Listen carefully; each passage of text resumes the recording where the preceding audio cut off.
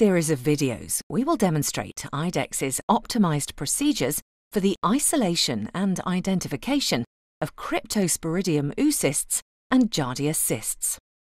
Each short video clip will cover the following procedures: sample collection, elution using the Filta-max manual wash station, Filta-max centrifugation, immunomagnetic separation, staining, microscopy. Sample collection can be performed at the point of source or in the laboratory. IDEXX can provide the necessary equipment to perform sample filtration. For the purposes of this video, we will demonstrate a quality control procedure using a commercially available spike dose. First, place the carboy containing the sample onto a magnetic stirrer plate.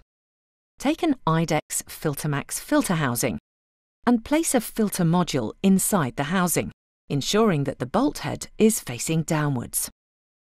Tighten the lid using the green housing tools provided, ensuring that the lid and base tag holes align and the housing is not over-tightened. A pressure of 0.5 bar or 7.5 psi is required to create flow through the filter housing and filter.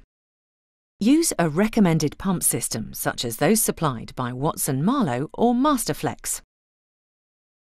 Introduce the peristaltic tubing to the pump setup and carboy. It's recommended that platinum-cured silicone tubing is used to prevent cysts and oocysts from sticking. Attach the tubing to the filter housing.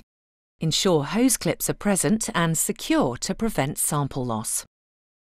Once the setup is complete, perform a system check by filtering the sample for 30 seconds.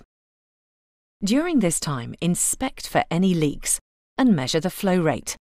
Adjust the pump settings as required to achieve a flow rate of between 1 to 2 litres per minute. Note that alternative types of pump and tubing may be used, but should be assessed for suitability with the system.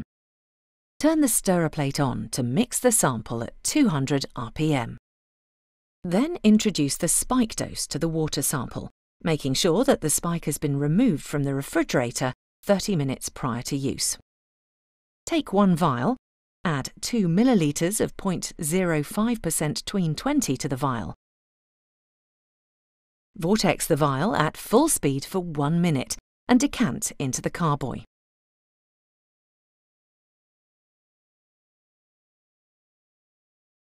Add 3 millilitres of reagent water to the vial and vortex at full speed for 30 seconds. Decant the rinse into the carboy.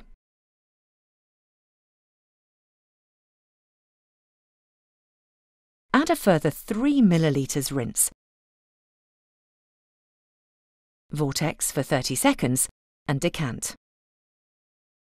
This method of extraction is intensive, but provides a consistent transfer of the target organisms. Ensure that the sample is stirred for at least 1 minute prior to filtration. Start the pump and ensure all of the sample is filtered.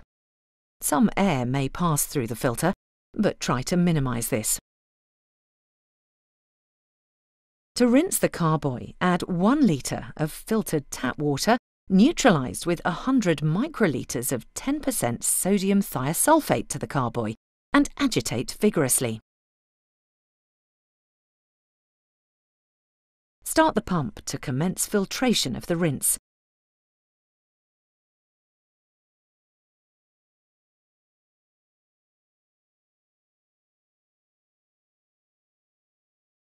Perform a second 1 litre rinse.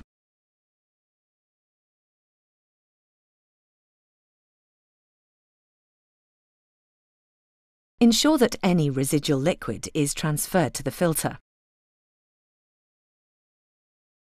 Disconnect the tubing from the filter housing and proceed with module elution. Once sampled, Filta-max modules should be eluted using the Filta-max manual wash station.